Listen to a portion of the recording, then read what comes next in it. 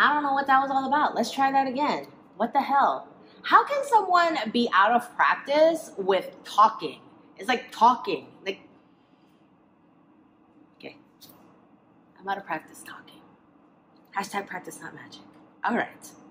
Hey party people, I'm back, and today we're going to have a good old-fashioned book review video because I got so many questions on book recommendations while I was on hiatus.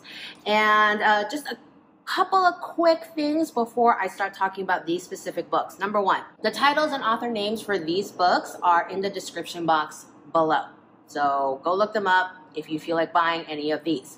Number two, I have a lot of other book review videos, and if you want to watch those, I have them in a handy dandy playlist. Link will also be in the description box. Now, if you want to see all of my book recommendations, they are in a handy dandy list at amazon.com/shop/Zoe Hong. Yes, that is an affiliate link, which means I do make a tiny bit of money if you shop through that storefront, but they don't raise the price for you or anything. If you hate Amazon and don't want to shop on Amazon and you just want to take that information and shop somewhere else, that's fine by me too. But it's just like an easy place to put all the information somewhere. So all my book recommendations are there. Link is in the description box below. All my book recommendations are there. All of my art supply recommendations are there. So go check out that link. Okay. And number three, what are we on? No, that's it. That's all the information. I think that's it. Let's talk about these books. First up is Draping, the complete course, and it includes 40 video tutorials, and I watched the videos, and they're great. They're straightforward. They're really clear instructions, draping on the form and transferring the drape to pattern, and she tackles even draping sleeves, which is not something everyone does or is good at. And she mentions this in the book that you should go through the book like it is a class where, beginning to end, and not bounce around too much unless you're a little bit more advanced, because she does go over simpler things like what a French start is and how to drape a French start, all the way to really complex ball gowns and things towards the end. The instructions are extremely thorough, like in the beginning especially, where she goes over like block skirts and block bodices, and she goes step by step. She includes how much muslin you need for the drape, how to pin, how to mark, how to remove the muslin from the form, and how to transfer it to a paper pattern. I do wish the pattern making pictures were a little bit bigger and clearer. Like the contrast is up on my camera so you can see them a little bit more easily than the straight up book, but you can still see everything. Tons of clear instructions, detailed. Yeah, in the beginning basic one, she goes over, how to transfer it to paper, how to do the pattern, how to finish the pattern, and then do another muslin cut so you can fit it, and then make corrections, and then make those corrections onto your pattern. So, she shows you the whole process on a few pieces in the beginning. And then as you get to more complicated pieces, it's like if you were in a class and you already knew the instructions from the beginning. You don't need every single little detail. You don't need to have more instructions on how to true the skirt, things like that, right? And so, yeah, I do recommend that if you do pick up this book, and yes, I do recommend this book, highly recommend this book for anyone interested in draping, that you do as she says, and don't go to the back and be like, I want to drape this fancy ball gown, unless you have some draping experience, to go and look at some of the really intense, detailed pieces in the front, the beginning ones where she goes step by step, and then try to tackle some of the more intermediate ones in the middle, and then so forth and so forth. But this is a really great book. Tons of pictures, tons of detailed instructions. Do scan the QR code with your phone and check out the videos. Personally, I scanned it with my phone and then I copied the link to my desktop so I could see the videos bigger. And yeah, very good videos. Highly recommend this book. This book, Designing with Color, Concepts and Applications, has long been my go-to color theory book recommendation. I used to teach with this book in university. For some reason, you know, the price fluctuations on this book have made me look for other color theory book options for you, my lovely subscribers. And so I decided to check out this new book, and this is the color workbook. It's the beginning third or so of the book goes over color theory, and it has a very interesting take on it. The author has 10 rules for color and goes over in each chapter what each rule means and what role color serves in design. And then the last like half to 2/3 of the book are mostly case studies where they discuss different designers and how they use color in their work. First of all, there's not hardly any fashion design references for this to be a useful book for fashion students, fashion designers. A lot of it is like poster art, product design, graphics. So if you're in those realms, then you might find this book helpful. Yeah, that first bit, it is helpful, but you know, almost 2/3 of the book are just, hey, this is this graphic design firm in London, and this is how they use color. And not everyone learns well that way, and it wasn't really academic enough for me to feel like my students were going to get a lot from these kinds of case studies.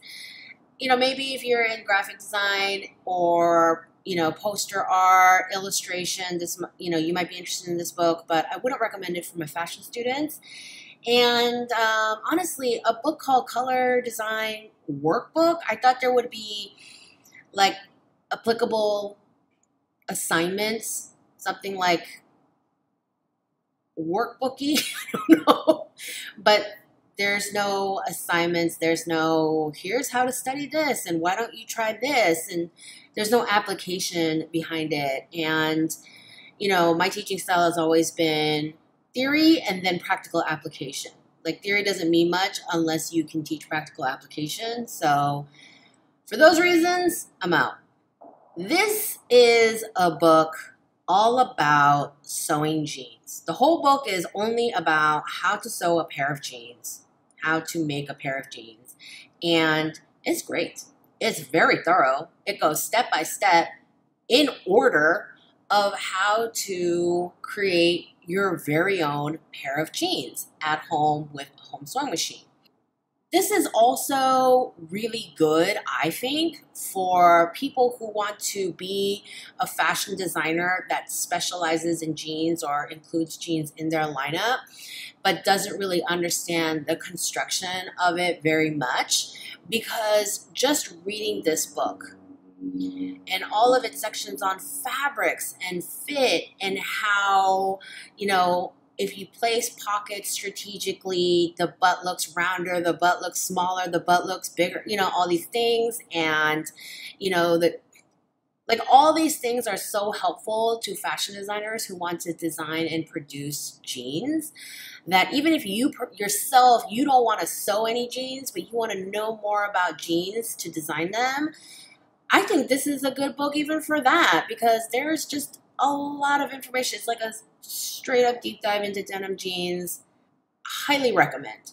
Highly recommend for anyone interested in jeans, jeans construction, all that good stuff. Highly recommend. This book is fast fit, easy pattern alterations for every figure. And I get some requests for, you know, how do you fix patterns to fit bodies better, things like that. And so I'm on the prowl for a good fitting book. This book is for a very specific kind of person. This book is for people who sew clothes for themselves or, you know, for their sister, their daughter, you know, like one-off pieces for, you know, people they love, or people whose business is just straight up single client, made to order, custom clothing, okay? This isn't really a great book for the average fashion designer who works in bulk production, whether that's direct to consumer or wholesale, okay? Because this book is very good in what it does. It takes a single fit issue like narrow backs, thick arms, you know, thick calves, and it goes step by step into how to fix those problems in the pattern, and it shows how they fix the pattern to accommodate these fit issues. And they use a commercial pattern for this. It really doesn't matter because it's really about how they altered it, where they added length or width, and where they took some out to address these fit issues. And it goes over a lot of different fit issues. But, you know, most of the time, if you are doing fittings for production, like you are a fashion designer for a house and you're doing fittings, then you look at something and you see a ripple somewhere, you're not exactly where that's coming from. And so that's not what that book is. Like some fitting books, they'll be like, well, if you have rippling across the shoulder, then that means this. And then they'll tell you what it means and how to fix it. This is the reverse. It's like if a person has square shoulders, then this is how you change the pattern to accommodate that, right? And so, I mean, I guess you could reverse engineer the knowledge. So if you're really interested in deep diving fit, you can read this and take notes and take the knowledge and take it with you to address other types of projects and stuff. But this is really for the private client sort of work. But it is very good for that. It's a very thorough. It really gets deep into details about how to fix a whole litany of fit issues. This book, I don't know, like, I mean, I didn't ask, so I don't know the exact purpose of this book. But when I started going through this book, I thought that this was a perfect book for people who don't know how to sew to learn construction. Because this book, they go through a lot of different basic clothes like cargo pants and tank tops and a double-breasted blazer and, you know, like a parka, like all these basic clothes, right? And they deep dive into how it's constructed, where you place seams, why, what kind of seams, where binding goes. The flats are really good. It shows so many close-up drawings of what the proper construction of a tank top should look like, what the proper construction of a basic button-down Oxford shirt should look like, you know, all these basic bodies, you know, and, you know, you have to learn construction somehow, okay? Especially those of you who didn't go to fashion school, don't want to go to fashion school, that's fine. You don't have to learn how to sew beautifully, but you have to understand how clothes are made and how they should be put together before you decide to spread your design wings and start doing more experimental things. You got to walk before you run, basically. And this book is so good at teaching you how to walk. Like, look at all these detailed drawings showing you this is where you need to put some binding, and this is all the pieces of the collar, and this is a patch pocket, and it should be sewn like this, and you know, you should put a box pleat in the back there so that when guys want to move their arms, it has a little give back there, and you know, all these things. Yokes are 2 layers, etc., etc., and it shows the cross sections of all the seams so that you get a basic idea of how to put these garments together without you personally learning how to sew. And I think that this book is really good for that. I got a lot of requests for menswear specific books. So let's get into it. So I have 2 pattern making books specifically more for menswear here. And I'm going to do a little compare contrast because frankly, they're both really good. Okay, they both have sections on how to measure bodies. Of course, they're done in different ways, and what measurements you need, basic size charts for, basic men's clothing and bodies, just the generals, as all pattern making books do. And then they each have a section on how to create slopers or blocks, like the basic fit of the body so that you can build your styles off of them. So you're not creating a pattern from scratch every single time you do a pant, but you take your basic pant sloper and then you make it smaller to get like a tight fit jean and make it a little bit looser to do like a khaki, trouser sort of style, right? So of course it goes through your blocks, and every pattern making book also has like, here are your tools. Here are the basic principles of pattern making, how it works with the body, things like that. And then this one, the white book, I'm just going to call them the white book and the blue book for ease of reference. It goes into all these different styles of shirts, of jackets, of pants, and how to draft the patterns. And, each one starts with the block, and then it shows in red the corrections it makes to continue creating this pattern. And then it's written, the directions are written out. The blue pictures are what the finished pattern should look like. And it shows all the pieces, all the collar stand, under collar, pockets, facing, sleeves, and then it has a muslin of the finished piece. And here's a long sleeve shirt. It goes, here's what we did first. We adjusted the shoulder, follow the red lines, and then we added darts, follow the red lines. Very detailed instructions on how to put together a button-down shirt, and it's really easy to follow because you just follow the red lines. The blue patterns, again, are what the final pattern should look like. The grain lines are on there. Where you should place the notches are on there. And here's the collar, how to take the measurements from your neck and then create your collar with the precise measurements. Collar, under collar, collar stand.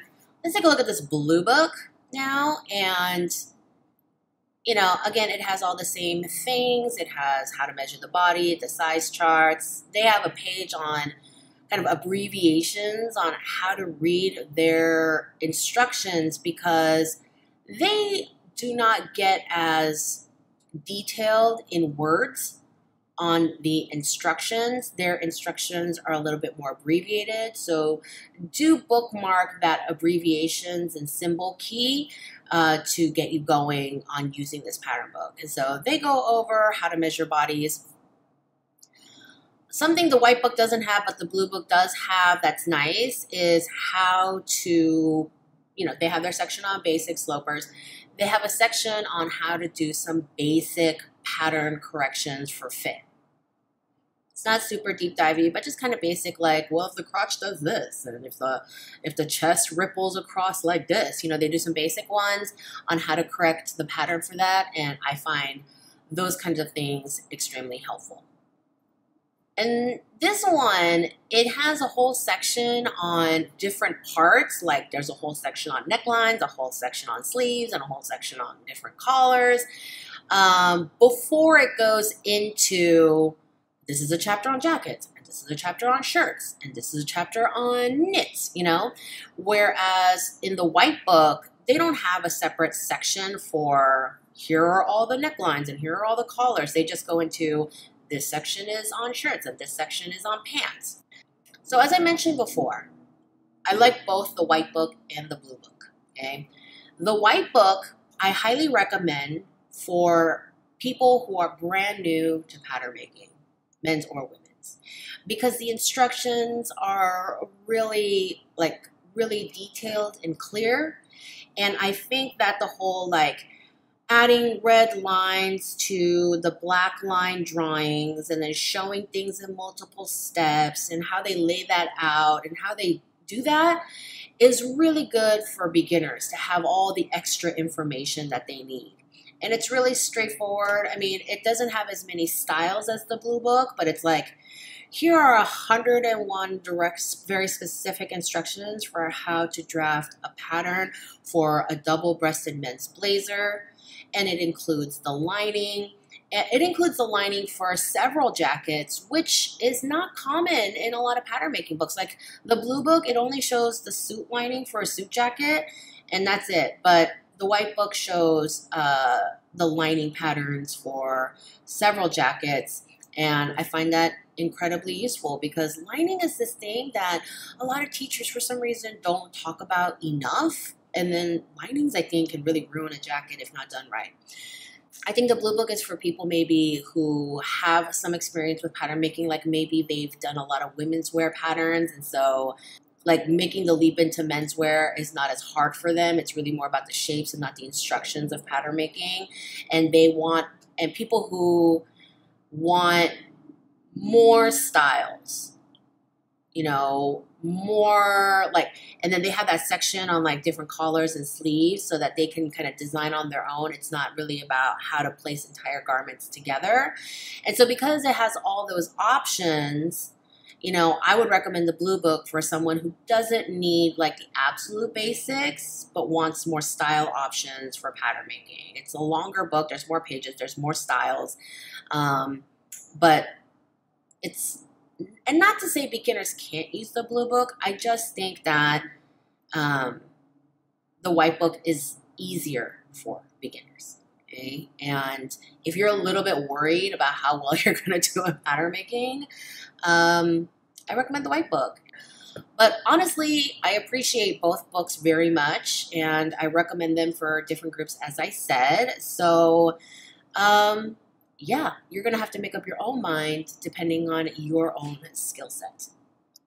Last but not least is I just wanted to throw in this gorgeous bit of eye candy, the Thierry Mugler fashion, fetish, fantasy picture book. There's no text. There's no biography of his life or anything, but it's just the actual Thierry Mugler's pictures of when he was at the house and shots from the runway, shots of his advertising and some editorials. It's just a pretty book if this is your style, okay? It's a beautiful coffee table book. It's hefty, but not 100 pounds like some of those fashion books can be. But it's just pretty. Oh, by the way, I'm trying to get to Paris maybe in the spring because, I mean, for a lot of reasons. I've been trying to go to Paris since 2018, and life keeps throwing roadblocks at me. But there is a Thierry Mugler retrospective happening in Paris October to April. So October of 2021 to April of 2022.